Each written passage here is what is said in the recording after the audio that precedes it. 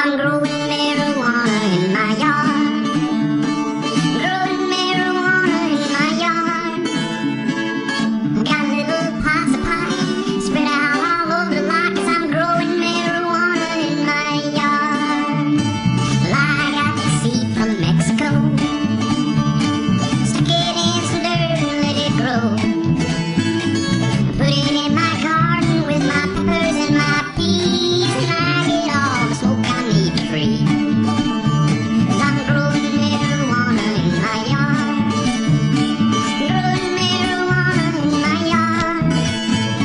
We'll keep it where no one can see, so let's keep this between you and me. But I'm growing marijuana in my yard. 'Cause I'm growing marijuana in my yard. I can't tell my boss or I'll get fired. I don't grow much, just what I use. I work all day, and when I'm through, I smoke some marijuana from my yard. Yeah.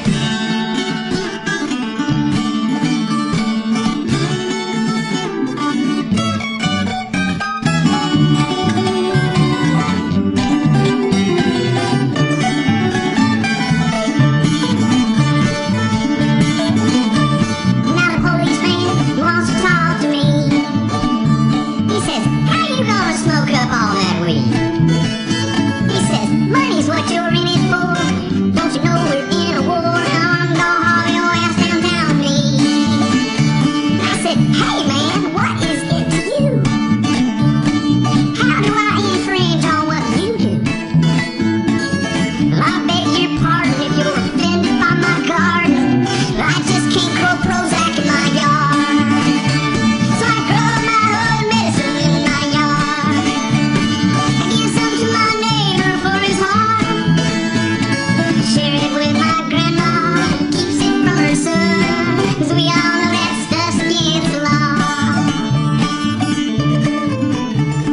Well, now there's nothing growing in my yard, 'cause cops took all my land and both my cars. Now I have to buy my pot from a teenager in the parking lot who's growing marijuana in his yard. Oh, anyone can grow it in their yard. Hey, I can show you how, it ain't hard. Never mind the president, let's overgrow the government, and I'll grow marijuana in our yard. Let's grow some marijuana.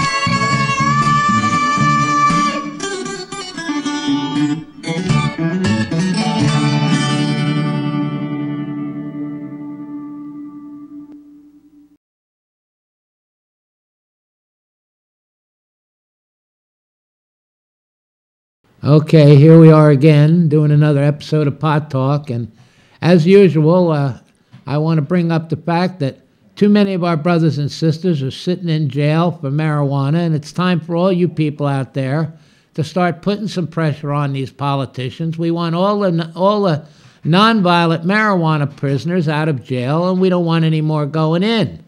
And now that that's been said, and I've said it many, many times on our show, and we wish you people would get off your butts and start doing something to free these people. There's a lot of people suffering in prisons and in jails who've harmed no one.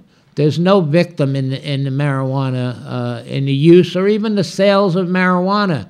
There are no victims. So if there's no victim, there's no crime. Why are our jails full of all these marijuana people? And the drug war in general is a racist drug war, and it was started and used racially, but the whole reason it was really started was to stop the marijuana industry.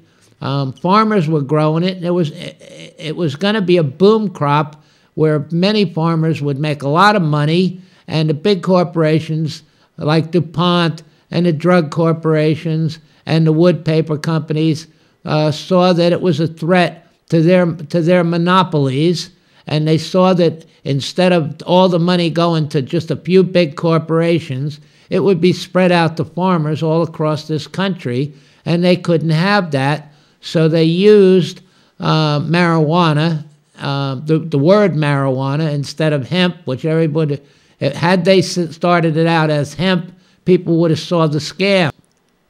But they used the word marijuana, so most people didn't know what they were talking about, and they thought it was something else until it was too late.